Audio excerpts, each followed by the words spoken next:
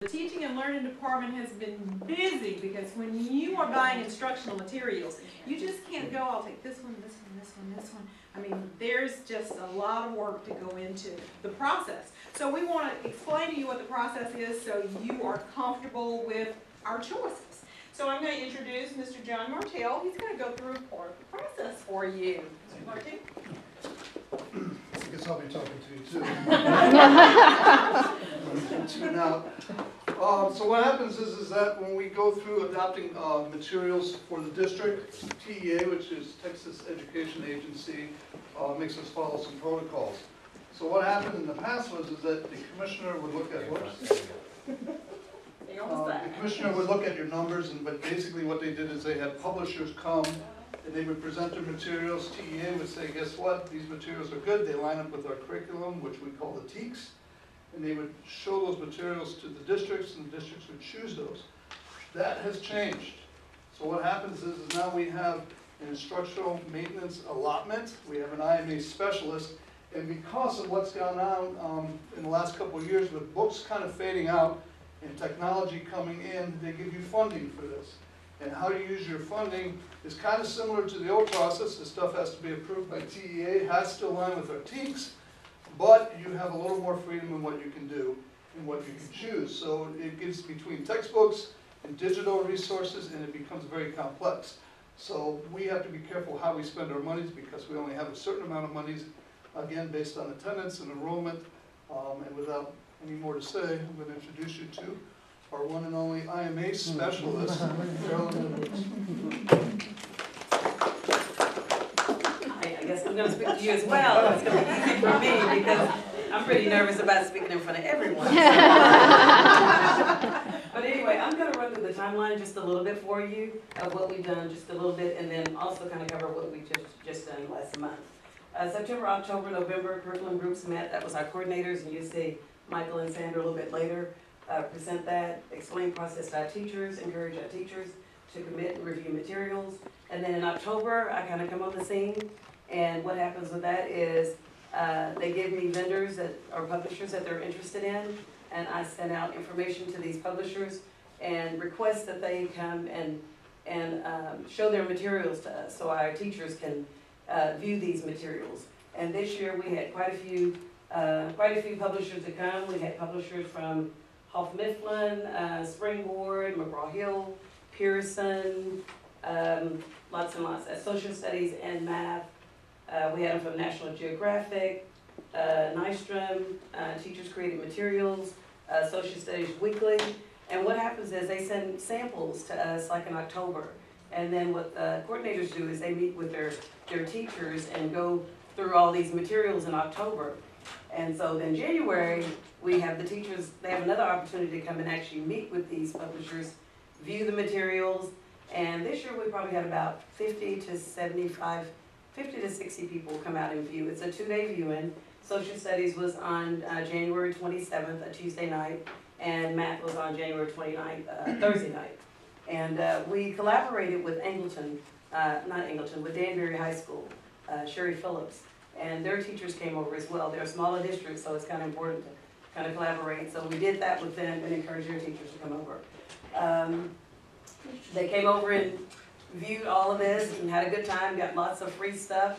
You know, we sent all kinds of messages out to our teachers because there's like all kinds of free samples that these teachers get, and they can actually view them. We invite the community to come out as well, and they have an opportunity to take books and samples and everything. We had some young people from junior high to work with us this year as volunteers. And they were excited because they took some books home that they think they're going to be looking at next year as freshmen. So that was really exciting.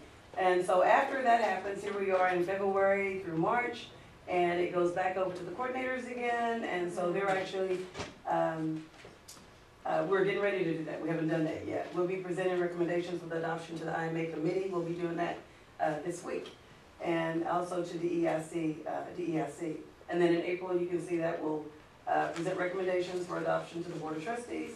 And then April through August, I come back in again because I'm responsible for ordering all the materials, making sure that there's enough money there. The system closes as an ordering time that we can actually order materials. And so it opens back up between April and May. And At that point, I guess the coordinators go back, because they'll start training the teachers, and hopefully by August, we'll be distributing materials. We had a little bit of an issue this year, that materials came in late, and we were not able to get all the materials out to kids right before school started, so we hope to do a better job of that this year. And that's it. Any questions? Thank you. Hi, I'm Sandra Consilio. I am the K-12 math coordinator for the district. And I'm just going to take a few minutes and look at Proclamation 2014, which is the adoption that we did last school year. And so for that adoption, we looked at K-12 science. They had a new adoption, new materials in the classroom. We did math K-8, and the reason we only did K-8 math last year is because the standards in the classroom changed this year for those students. The math standards in high school changed next year, and they'll have their new textbooks this year, that same year coming up. And then we also did technology applications and bought a program, learning.com. And so the students are using that in the classroom also for technology, learning to be a good digital citizen, and using that through their computer time. The adoption that we did last year is good for 8 years, and currently we have 2 years of print, and then reevaluate our digital and print options after those 2 years. And so hopefully for a transitional part through there. So what does a digital lesson look like? Because we talked a lot about the digital part of the adoption. And so when we are looking at just 2 years of print, after those 2 years, that would be, if we don't purchase additional print, then we would have digital lessons that we'd have to use. So let's look at real quick. This was the adoption that we purchased for K-5 math last year. It's Go Texas. It actually goes up, Texas Go Math, sorry. It goes up to K-8. This is what the K-5 books look like. But the teachers have access to the book that they would, the hardbound book, the print book that they would get. They actually have it online. So they have their chapters. It's divided up by the strands, just as the state test is. They have their lessons within there. And then they can also use videos to help them with the lesson. They have their handouts that they need in there. They can assign products to the students, which I'll show you that part in just a second as well. One of the nice components about the Texas Go Math, the adoption that we went with last year, is these 5 buttons across the bottom here, the green, blue, purple, orange, and red. Those are actually our 5Es. So our instructional model in BISD is the 5E lesson model for math, science, and social studies, and balanced literacy and ELA. And so each of those dots, as they progress through the video, is addressing one of those instructional areas that we've looked at in our instructional model. Some other tools that they have here, the teachers can interact on their whiteboards with the Mimeo bar that they have. And so they can pull up base 10 cubes, they can pull up fraction bars, any type of graphing pattern blocks. They can actually pull those straight up from their digital textbook and manipulate those on the board with this, on the screen with the students. Another option they have within their digital resource is a glossary of all the math terms that they need to know for that grade level or specifically just for that lesson. Once they get through the first 3 buttons, the first 3 parts of the 5E model, they go into the evaluate and the elaborate, and they have the personal math trainer, which assesses and provides them with some more opportunity to check for understanding.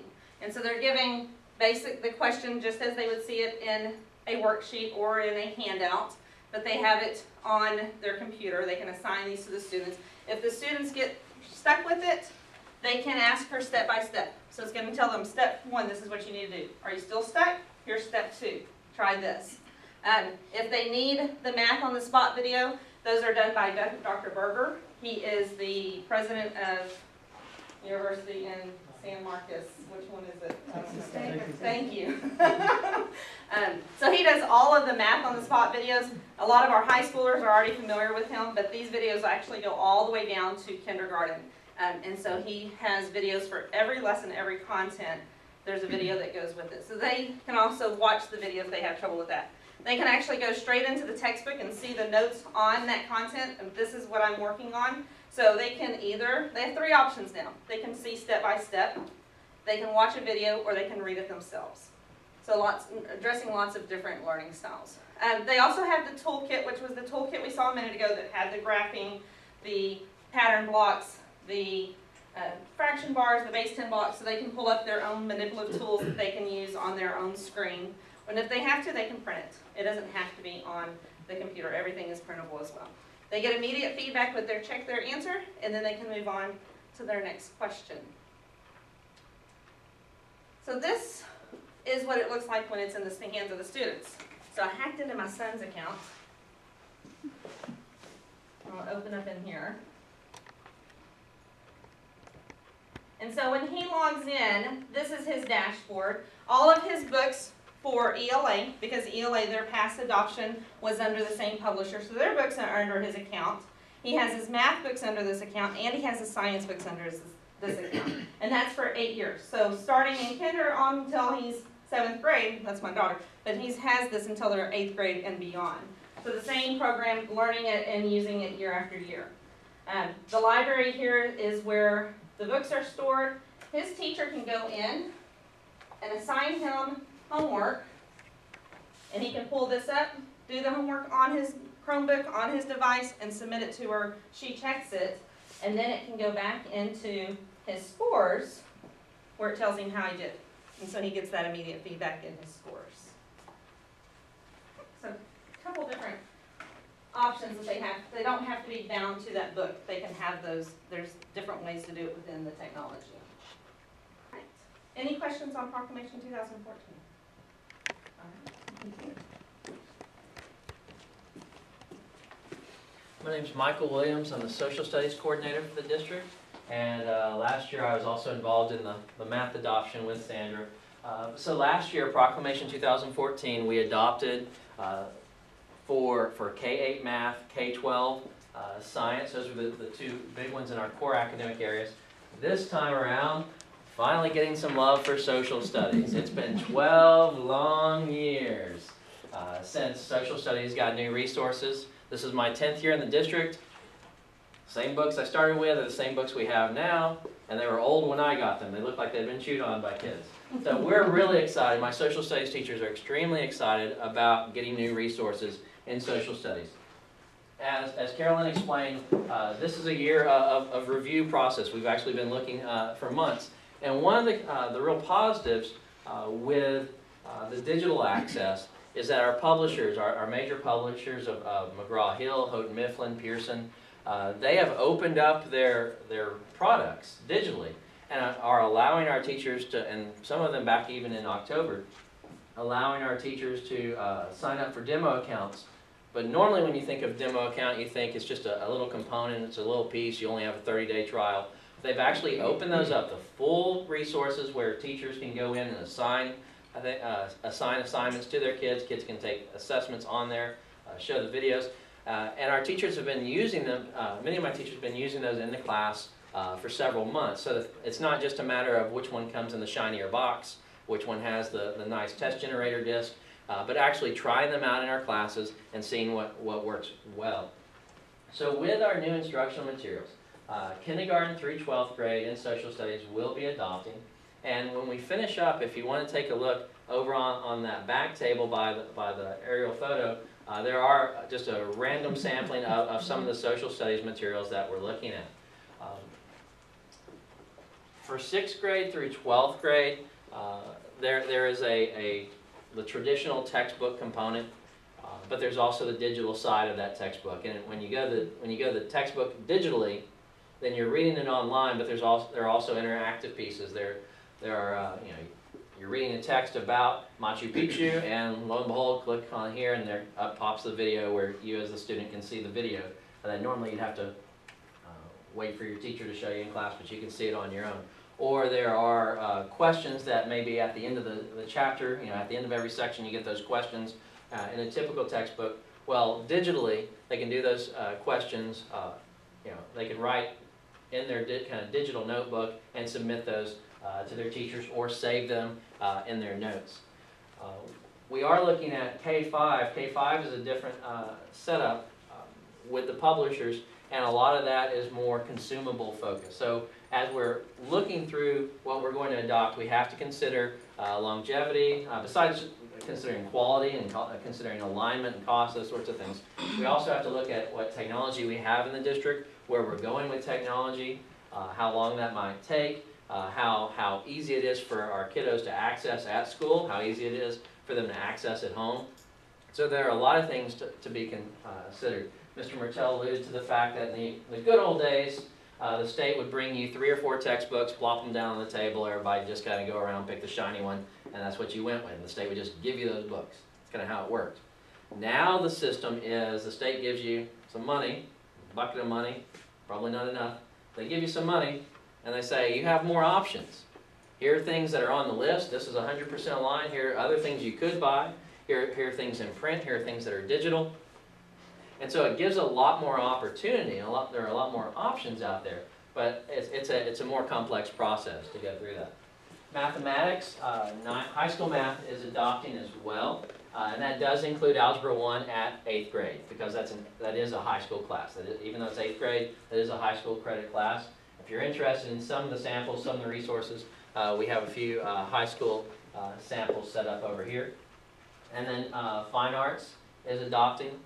Okay. Do you want to add a bit? Sure. Okay. Sure. As Michael mentioned, this is also a fine arts adoption year, and I believe it's also been 12 years since we've adopted. And there's been some really great things that have come out to help things that our fine arts people are doing. I want to talk first about visual art. The only publisher that has published anything for visual art, that's painting, sculpture, collage, welding, whatever you want to do with art, is Davis, which was also the only publisher that published last time. Now, the big buzzword in all this is digital. So Davis has a textbook, and then they also have 30,000 images. Now, there's good parts and bad parts. When you pick up the Davis textbook, it's very similar to the Davis textbook that are already in all of our classrooms. And apparently we're not the only school district that thought that. The 30,000 images are, if you buy in, you have copyright and all this kind of wonderful stuff. That's what we really want. So we went back to Davis and said, is it possible for us to do the 30,000 images and just keep our old textbooks? Because basically the new ones are just the same one with a new cover. And, you know, because all those new books, if we bought them, the biggest thing they'd be is just a storage problem. So at first they were reluctant, but apparently we weren't the only district that asked that. Because when I talked to them last, they said, yeah, there's going to be an option for that. So that's the direction that we're looking to go with visual art. Should save us a lot of money on that, and also give our teachers what they need. And they'll still have the Davis textbook that they've had as a reference all along. So that should be good for us financially. In drama, there's only one company that has published anything, and they only published one book, 7 through 12. We went back to them and said, and the material is actually really good. We said one of the problems is this is a hard textbook, and very soon people are not going to be buying hard textbooks, and they were aware that that was a problem, but the fact that they're the only publisher, they don't see it as being an urgent problem.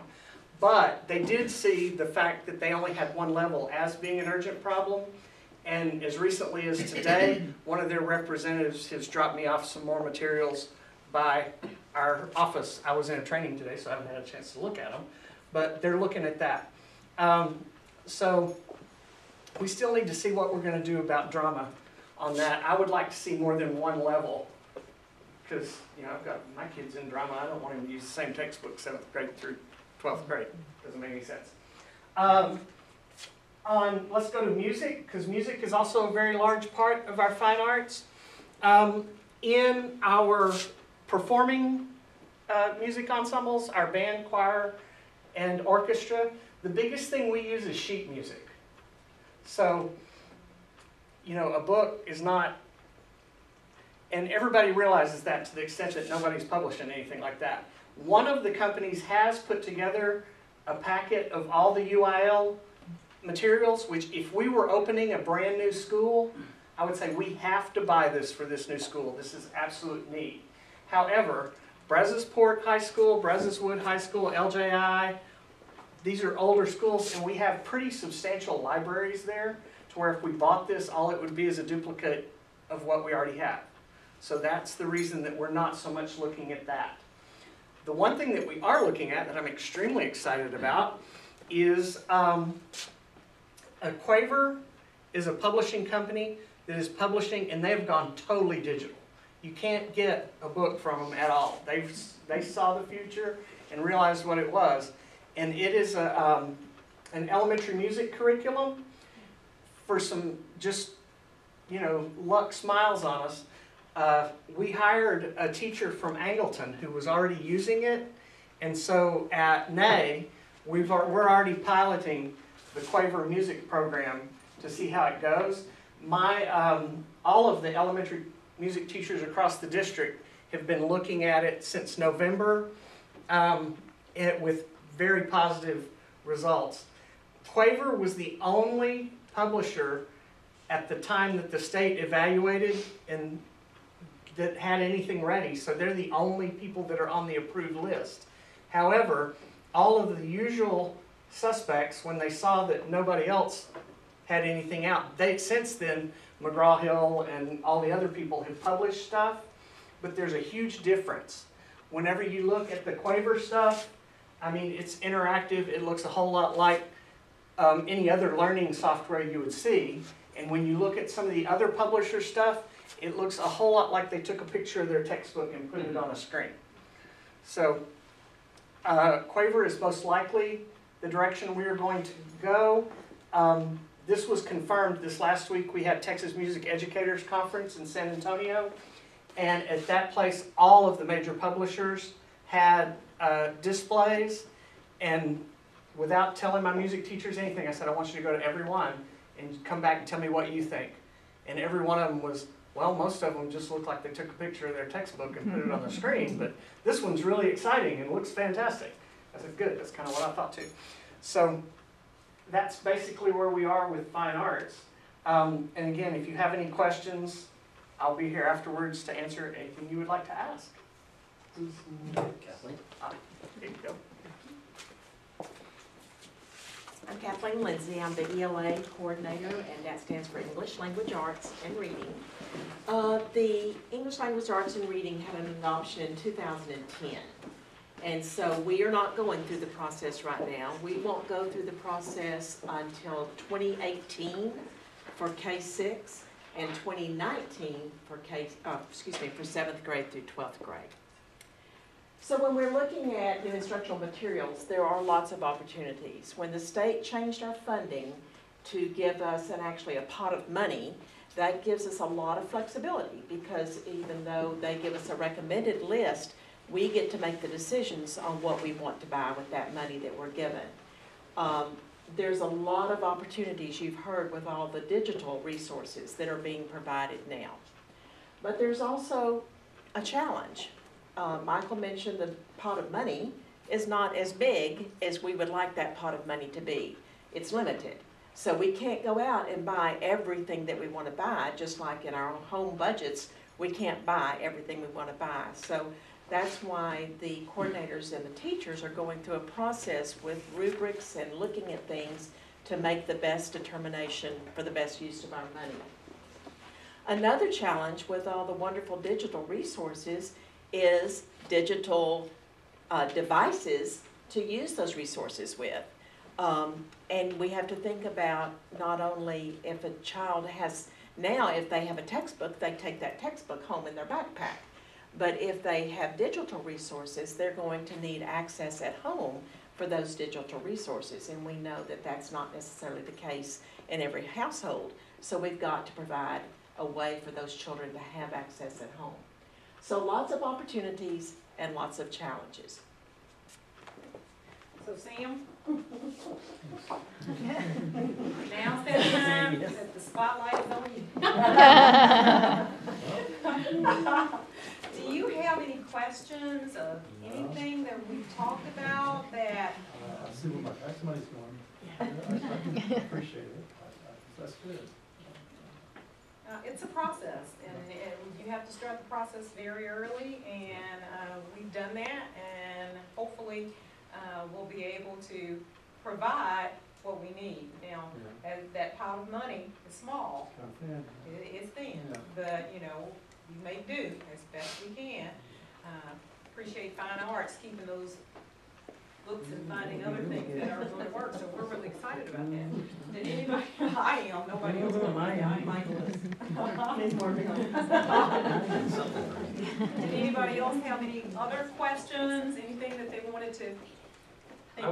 One thing I left out, or that I'd like to just make clear, is that we've been going through that review process. We have a district rubric that I'm filling them out, teachers are filling them out. And actually, at least for math and social studies, those rubrics are due from our teachers on Wednesday to us. And they ask questions of how well does this align with the standards, how well does this align to our different curriculum goals and initiatives and our calendars that we use for our units. But it also, how much does this help us assess our kids, how much does it engage them. So there are a lot of things we're looking at, and the teachers and groups of teachers are getting together to review these materials. Once they get those rubrics to us in the next couple of days, then our job is to start number crunching and thinking about how many students do we have in first grade, how many of these resources am I going to need in first grade or fifth grade next year, and start talking with the major publishers that we've kind of narrowed things down to. You know, maybe we had 5 publishers we were looking at, and now with teacher input, we're really looking at 2. And so getting proposals from them, and then we'll sit in a room with a bunch of us and look at the budget and look at our needs and look at our plans and prioritize and make those decisions with the goal, the timeline goal, of taking that to the school board in April. And our school board expects us to basically get input from the public and to get input from teachers. So it's not, we're not making choices that are just in isolation. It's not my department, although we're in force here. It's not just our department making those decisions. It has to be with the teachers, it has to be with the students. The students really enjoy our night with publishers because they were able to rack up and just put things in so they have resources at home. So it's a really great opportunity for parents to come out because all of the materials that are there are free and they can take it at the end of the session. And sometimes before the end. They don't want to carry all that stuff. Okay. So, do we have any other questions, concerns? Okay, Sam. You're good.